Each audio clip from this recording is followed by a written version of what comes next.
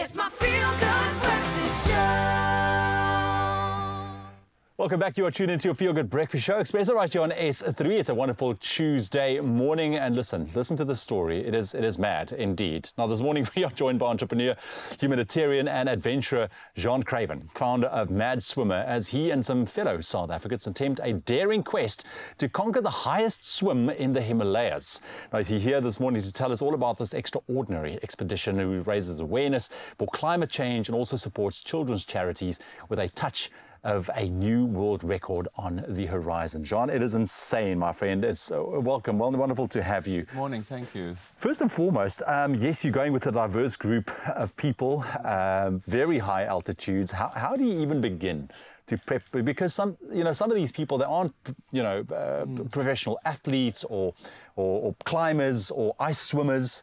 How do you go about this? Yeah, well, first you mentioned a diverse group of people. I mean, this is most probably one of our trips with the highest contingency of ladies. So that's going to be interesting and hopefully quite helpful, give us some new insights. But yeah, prepping for this trip, it's, my doctor spoke to her yesterday, Chiara Sigia from Cape Town, and she was like just trying to research blogs and stuff to get intel. And I said, listen, you should actually blog this trip. There's not a lot of intel available on high altitude swimming, out there. But the prepping, general fitness, be out there, hiking, climbing, it doesn't really, altitude affects people differently. You can be a couch potato watching Netflix or Expresso the whole day and not getting out there. And you might actually be fine with altitude and vis-a-vis like a fit triathlete, and it might hit you quite hard.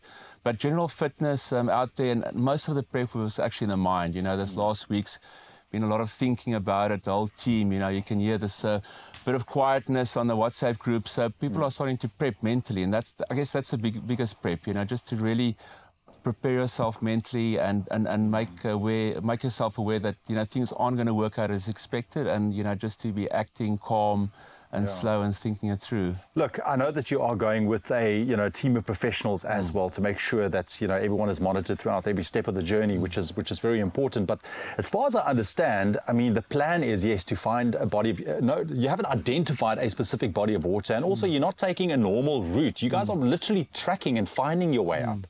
Yes, so originally there's the last highest body of water known is in the Andes Mountains at 6,400. So yes, we are looking for the unknown.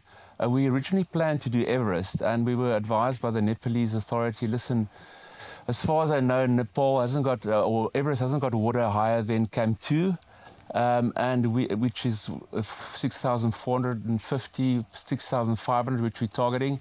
And this Puta Hinchuli is a mountain about 300 km down the valley. It's got a lot of snow, fairly rounded. So the probability of getting water here is fairly okay. We've been working a lot with a village just under 4,000 meters, just below they've called it the death zone, where you can survive. They've been giving us a lot of intel, but it's going to be a search and find mission too. But we're sure we'll get there. We've got a good guide, Sean Disney, South Africa, now living in the UK. He's summited Everest twice. He's got a team of 13 Sherpas that will be helping us. They're all from the region. They know the mountain very well. And then when push comes to shove, we've got access to another 10, 20 bodies down in the valley that can come and help. But it's going to be exciting, to say the least. Exciting, to say the least, for sure. When are you guys off officially? So we're actually on Friday. So we've got teams flying from a group from Cape Town, Joburg, London, and we also got one international swimmer. She's from Zurich. She's an ice swimmer. And then we're all flying via Doha to Kathmandu, spending 2 days there, kitting up. And then it's 2 hops to the base of Mount Puta. This is a 7,200-meter peak, and it's going to be trekking, 3 weeks of trekking, climbing every day, 5 to 6 hours. Yeah, look, you're going to pull up your socks for this one, that's for sure. Look, I know you're going to be battling freezing temperatures, altitude, like you've mentioned, but all of this for a bigger cause. And I want to talk about climate change. Climate change has been on our radar for the longest time now. What's the mission here in terms of creating awareness around climate change? How will this play into it? Yeah, so call it. I'm more on the changing climate narrative. We definitely are experiencing it. There's a debate how much influence mankind has on it. I think by going green is not a bad thing, and it's a good thing overall. But I think, by us going and looking for water, perhaps where there shouldn't be water, just focuses the spotlight on, these glaciers are melting. How can we as mankind, make the planet a better place? Be aware of this, in your day-to-day activities. So yes, it'll definitely, there shouldn't be water at these levels.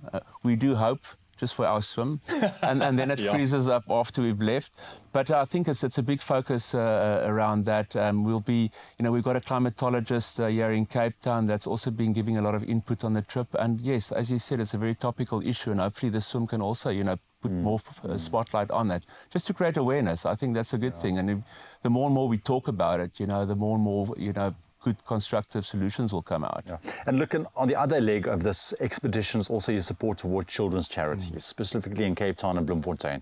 How will that play into raising awareness for these charities, and who are these charities? Is it numerous charities? Yeah, so we've got a panel of about 30 charities globally we've helped over the last 15 years since we've been swimming these international swims. A majority of them in South Africa. Most of our swimmers are from here, but we've had about 450 swimmers globally join about 45 swims internationally and local.